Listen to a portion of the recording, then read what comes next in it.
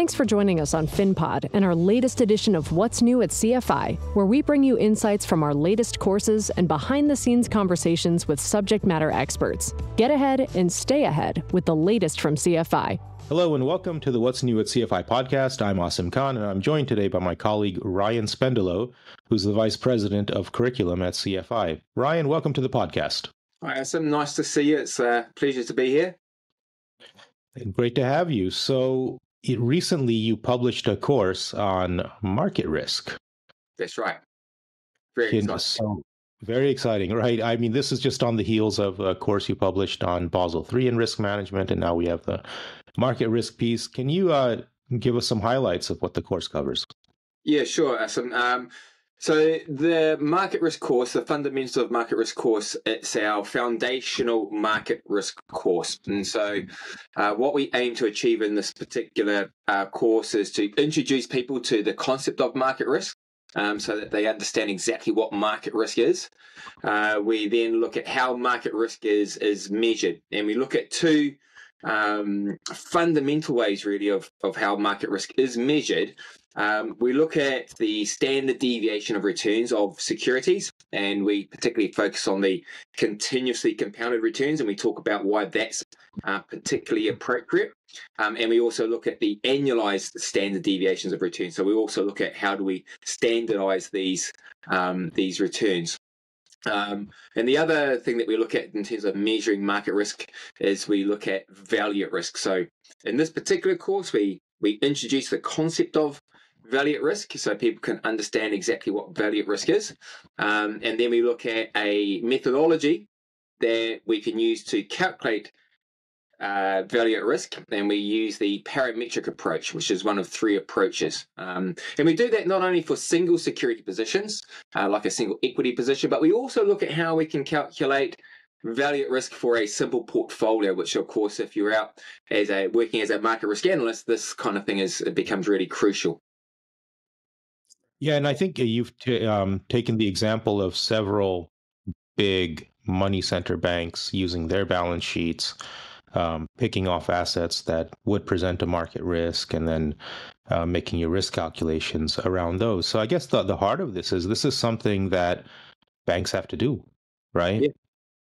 Yeah, every single day. You know, if you're an investment bank, and you've got trading desks as part of your daily process, and it's an absolutely huge task when you think about how large these trading desks are and the size and complexity of the trading desks. Calculating value at risk is something that has to be done on a daily basis. It's a huge job, and it's becomes really important because a lot of, as we discuss in the course, as you allude to, some banks have a lot of exposure to market risk because of their business model. Some banks have less exposure to market risk because of their business model, and so we do explore that as well. So this is a big, complex task that banks have to do. And if you're working as a market risk analyst, this course, or if you aspire to work as a market risk analyst, this course gives you a really good insight as to what that might look like.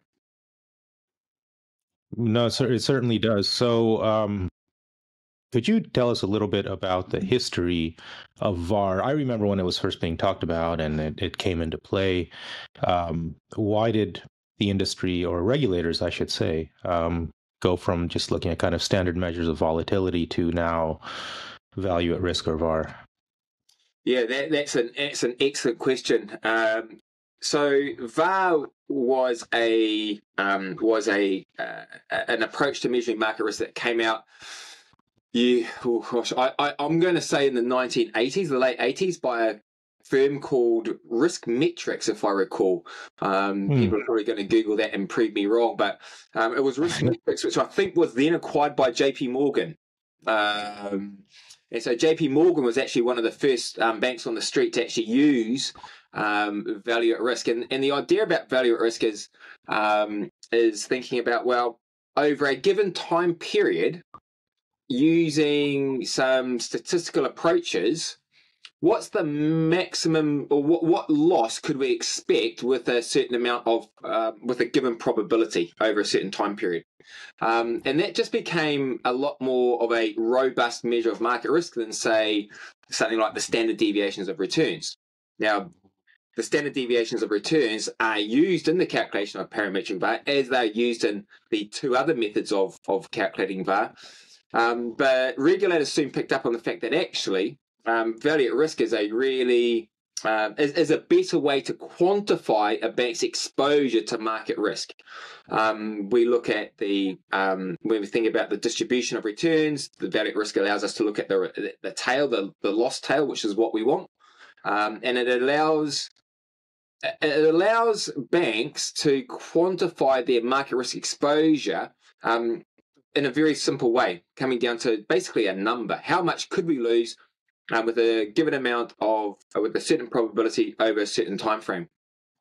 And from that, banks can then calculate, well, based on this, how much capital do we need to hold in order to protect ourselves from market risk? And regulators still soon picked up on the robustness and the appropriateness of value at risk, and they backed that into the Basel Accords. And so you see value at risk now being calculated by banks like JP Morgan, like Bank of America, like Goldman Sachs, like Wells Fargo, like all the banks around the world, not only for internal management purposes, but also because it's a regulatory requirement.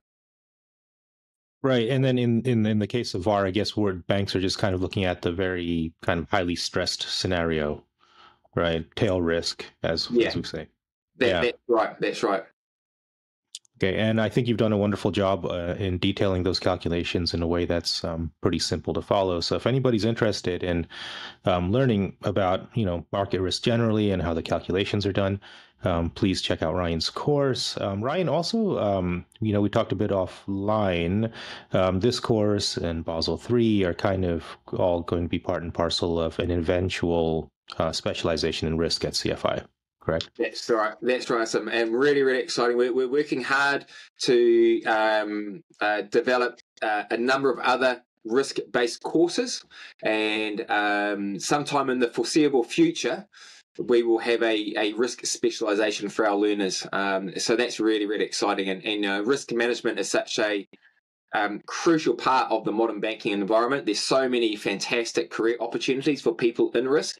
So it's exciting that CFI can support people that aspire to develop careers in risk, and that we can support that by developing our upcoming risk specialization. Yeah, it's kind of ironic that I think the greatest job stability is probably in risk, right? Because risk does not go away.